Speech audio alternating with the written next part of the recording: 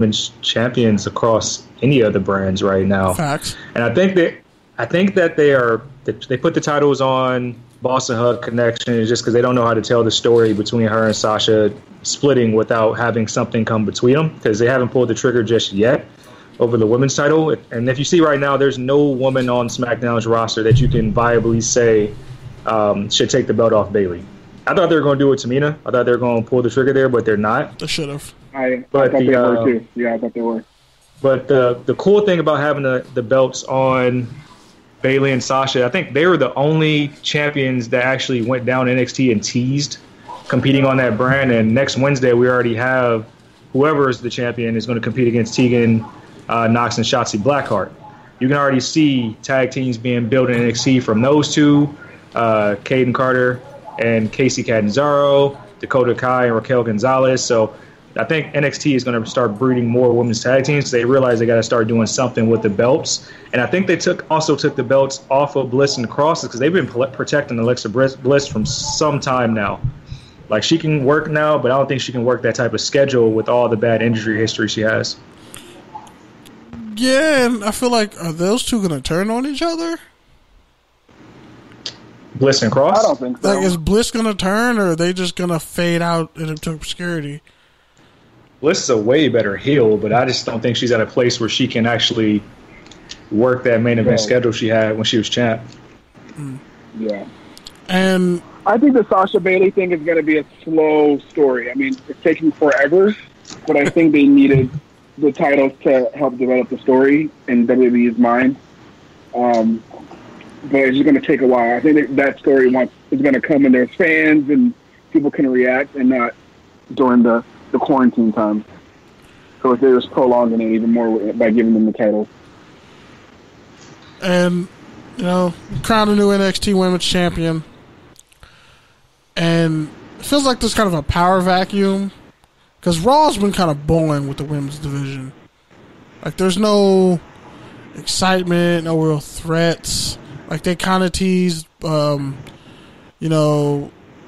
have a Bianca and Zelina Vega. Like, it looked like they were going to have a good feud for a little bit. But I guess they're just more concerned with using Zelina as a manager, which she's fantastic at. But it's almost like they're just wasting Bianca and only using, Street Profits, which is cool. I like what the Street Profits have been doing, with the Viking Raiders, whatever they've changed their name of the group to now. So what do you guys think about that? Well, I want to go back to Zelina Vega because she's an excellent manager in that heel role. But I think Zelina Vega is the heel champion that we all need. Facts. I think putting the title on Zelina Vega would be the greatest heel champion, better than Alexa Bliss. Like, she would kill it. So I'm just waiting for them to pull the trigger on that. But if it ever happens. Cedric, what do you think?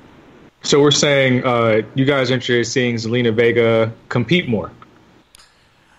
Yeah. Oh, yeah, for sure. She's carrying that stable. You said instead of managing the stable? Yeah, she's carrying the stable. She's carrying Andrade. And oh boy, I'm forgetting the other guy who tears his pants off. But, like, she's carrying them. And it would be great. Garza. Yeah. It'd be great if you could see a three-way feud almost, like Charlotte feuding with Zelina Vega, and then Andrade's there trying to break it up. Like, that would be great. The thing. Andrade needs Zelina Vega because the mic skills aren't really there. Yeah. I don't know why they threw Garza in there. We know that Andrade had the wellness suspension, so they kind of had to fill time there, so they strip him of the belt. Garza's a star, man. That's a Mexican stable. That's Eddie Guerrero reincarnated right there. He's a star. Eventually, he's going to go on his own. I think the next feud to make after this Lashley thing, you can probably make an argument for Andrade being in the main event scene. But I think he's getting some tough love now for all the mishaps during his U.S. title reign. But Zelina Vega, as a competitor, I know she's been vocal about wanting to actually step in the ring a lot more. I can see it. But when I see Zelina and I see how small she is, I look at how they're doing Kairi Sane, and I want to think of how they would make it work with some of these larger women. Because, if Nia Jackson, Zelina get in the ring, I feel like Zelina would shoot back. She would shoot back. Like, she's not just going to take a misplaced elbow or a damn near concussion. Like, it's going to be a fight. She's scrappy. And I kind of wish, like, that, yeah, we know that her and Aleister Black are a couple. Like, I wish I feel like there was a moment where they could have done something, but then they went and decided to pair, her with Andrade. But now I don't want to see any more real life couples on screen, man. I'm anti that. I agree. I don't like real couples together on screen. Real couples on screen gave us Becky and Seth versus Baron Corbin and Lacey Evans for like 7 months. I really tried to forget that, exactly. And y'all just reminded me, and now I'm mad. They gave us that for like 7 months. I'm cool. Yeah, the furthest I'll go with that is what they're doing with Keith Lee and Mia Yim and Candice LeRae and Johnny Gargano. That's the furthest I'll go with that right now. And that was the best thing to probably happen to Candice LeRae, because she definitely needed a character facelift. Candice LeRae is dope now as a heel. I never thought she had it. I thought she was like as vanilla as can be, but it's working for her. All it takes is like some hair dye, some black lipstick, kicking, chomping the balls. Oh, yeah. And now, since we're on chomping and kicked in the balls, Killer Cross, because I'm not saying Karrion Kross, that's stupid. It's just dumb. Killer Cross coming from Impact, and it's funny how certain guys have like come from Impact, and yeah, that gets a bad rap, but like McIntyre rebounded his career there. Lashley rebounded his career. MVP rebounded his career there. All these guys, you can even say Jeff Hardy, or not really Jeff Hardy, but a lot of guys rebounded their careers in TNA/Impact. And you see a guy like him come, and his last match with Eddie Edwards was fantastic. That storyline, I feel like his mystique is fantastic, like as a psycho. And now you see him in the main event picture when I honestly think Velveteen should have beat Adam Cole. I'm just going to go down for the record books and say they should have put the belt on Velveteen. But, like, what's y'all take on that whole situation? Because you got Dexter Lumis there, you got Adam Cole, Undisputed for some reason is still together. Cross is there, Scarlett Bordeaux's great, even though her and Liv kind of have the same, shtick, but whatever. So what do we think about Cross? I like the end of yesterday's NXT. I think that's a dope thing that they did with Scarlett. I think that's perfect visual storytelling. I think it's going to be a slow burn. I don't think Cole sees Cross at least for another 3 months. And yeah, I think they should have put the belt on Dream, but those untimely allegations did him in, man. So now he's just in limbo. I don't know what he's going to do from here. I know he's going to be a part of NXT brand for the foreseeable future, but just bad timing with that. But I think they're going to slow burn Cross, just messing with mind games with Cole. And I don't know who you put in there to feud with him in the meantime, unless you try like Finn.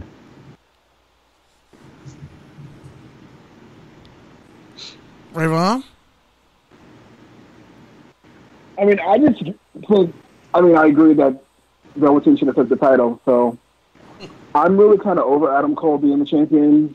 I'm really against year-long title reigns because I think it's very boring and very stale.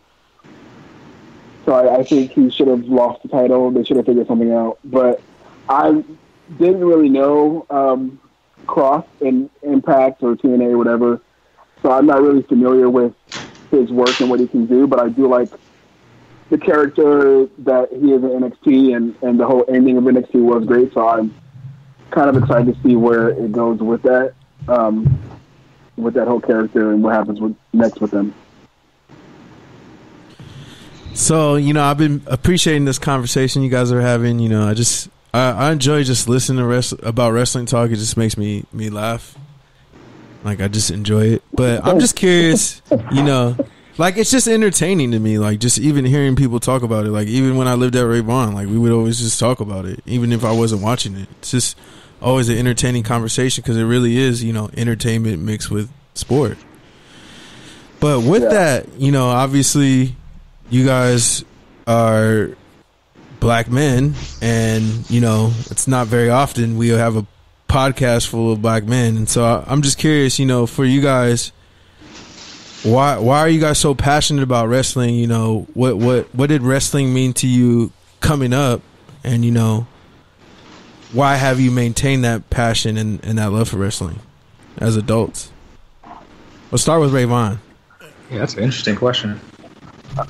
That is. I mean, for me, like, I've been watching wrestling since before I can remember. Like, I don't know when it started, but it's all I know is I've been watching it. But for me, it was a thing that I did with my mom and my brother. Like, we would all watch wrestling.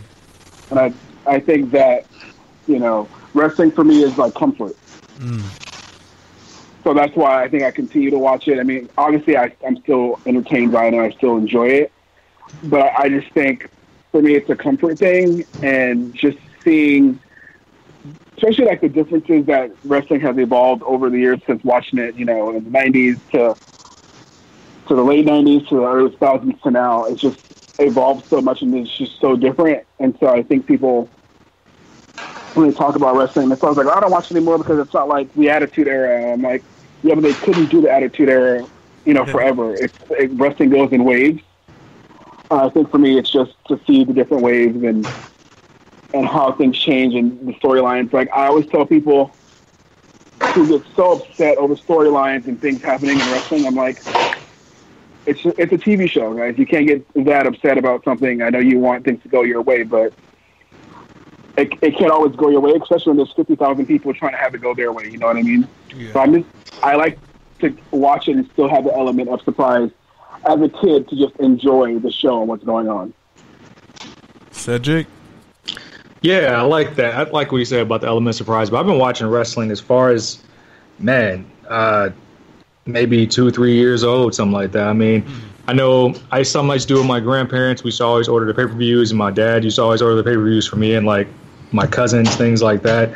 And I would even study the old tapes, like, when I didn't watch. Obviously, I wasn't born before '87, but I would watch all the old tapes back when they had movie rental stores like Blockbuster and things like that. I would go to the movie stores and rent VHSs of the old Royal Rumbles and things like that and watch those. And it's just, like you guys said, it's just entertainment. Storytelling, it's like my version of a soap opera, except it includes a lot of action, and it's every single week. So I consume a lot of wrestling. So I'm watching Raw, SmackDown, watching WWE Backstage, watching NXT, watching AEW. I probably consume at least 10 plus hours of wrestling every single week just because it's entertaining. So for me, it's kind of like, it's like going to the gym. It's kind of like an escape where you get to watch something different and be invested into people's storylines, characters, things like that. And it is sport. And if you look at it like how it is now versus how it was in the 90s and the Attitude Era, it has become a global phenomenon. So all these media outlets that exist, like your CBS Sports, your NBCs, ESPNs, Fox, they all cover wrestling, which is way different than what it was when I was growing up. So it's a more tapped-in market than it's ever been because people know that it makes money. They know that it has a following. If you ever been to like a live event or a WrestleMania or pay-per-view or anything like that, you know wrestling travels. They don't care where you go. These fans travel all over the world to see these people perform. And when you really think about it, like, you have people who dedicate their life to this sport just to entertain people, which is crazy. They don't get paid like basketball athletes or NFL players or baseball players, but they're just doing it for the sole entertainment of fans. It's crazy. And Kenny, wrap it up. Yeah, for me, I've just always appreciated, like, the storytelling. Obviously, you know, when you're a kid, you kind of have that suspension of disbelief. So, like, the Attitude Era, for me, it was just like, that was real. Like, that was so realistic. And I was like, I got older and realized, oh, okay, this is a work. Might be a shoot, whatever. You know, now I'm just kind of like, okay, it's entertainment. You know, I'll watch it. I'll see what they're doing. But mostly it's like, now I just really judge it based on, like, was that logically a good decision to put the belt on this guy or this person? Like, that's where it's kind of come to for me. Like, when I watch something, I'm like, that's stupid. You shouldn't have booked him that way. Like, how many talented guys have we seen in wrestling? Like, if they were booked a certain way, like, imagine if Booker T beat Triple H. That's how I look at it. Like, if there were just some things that were changed, some stigmas